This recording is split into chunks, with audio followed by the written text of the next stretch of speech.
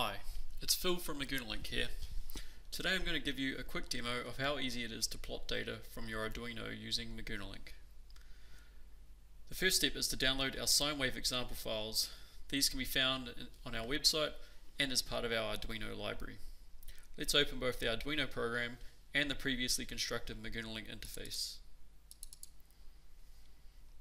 Our Arduino library makes plotting incredibly simple.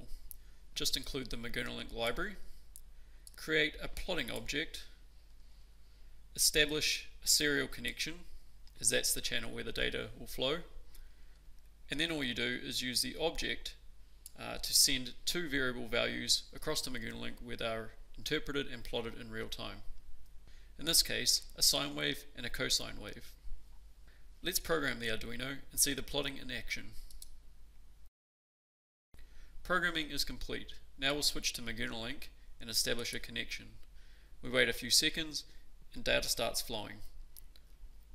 You can see the raw serial messages coming through the monitor. These are interpreted and the plotting is shown on screen.